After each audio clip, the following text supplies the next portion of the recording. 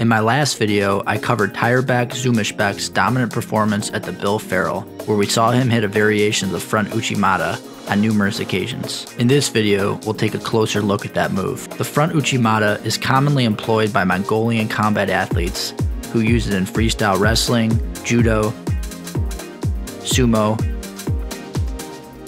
and especially in Mongolian folk wrestling. The move involves lifting an opponent off their feet and using a leg to help elevate and rotate the opponent's hips.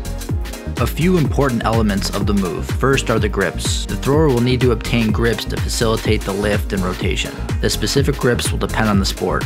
For instance, in sumo, judo, and Mongolian wrestling, the thrower will typically have at least one grip on the belt or briefs. In freestyle wrestling, the preferred grip is typically a body lock.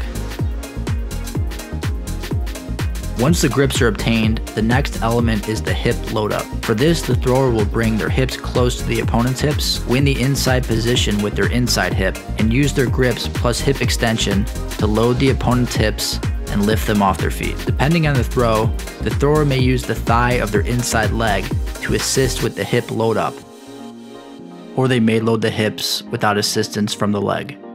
In any event, once the hips are loaded and the opponent is lifted off their feet, the third element will be for the thrower to use her inside thigh to elevate the opponent's inside thigh. This will rotate the opponent's hips and in turn help rotate them to their back. Let's pause there because I know what some of you might be thinking. No, it won't smash the opponent's nuts so long as you are elevating the thigh, which in addition to not inflicting pain on your opponent, provides better leverage to rotate their hips.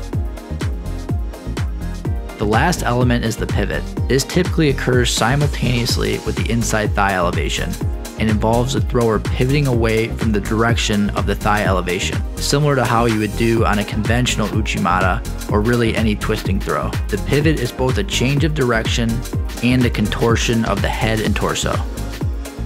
The pivot increases the effectiveness of the inside thigh elevation and thus causes more hip rotation and also helps rotate the opponent's upper body so that both the opponent's hips and upper body are pulled into a horizontal position. Now let's take a closer look at some examples of the front Uchimata to see how these four elements, the grip, the hip load, the thigh elevation, and the pivot are applied. This first one is by Narmandak from Mongolia at the 2022 World Championships. Narmandak transitions from a double leg to a body lock and brings his hips in for the hip load up, which lifts the opponent off both feet. With his right hip inside, Narmandak uses his right thigh to elevate the opponent's left thigh, while simultaneously pivoting to his left. Note the angle change of the foot. Also note the contortion of Narmandak's head and torso down and to the left, which rotates the opponent out of his upright posture and forces all of his weight onto his right leg, where he can be easily off-balanced. Depending on factors like the degree of hip elevation and rotation, as well as the opponent's height, forcing them onto one leg in this standing split type position is where the throw is often finished from. Here's one from our guy Zumishbek. Seatbelt underhook with his right arm, punches his left arm inside to cinch the body lock, immediately steps in. To see the full breakdown, you'll need to become a member through Patreon or YouTube memberships.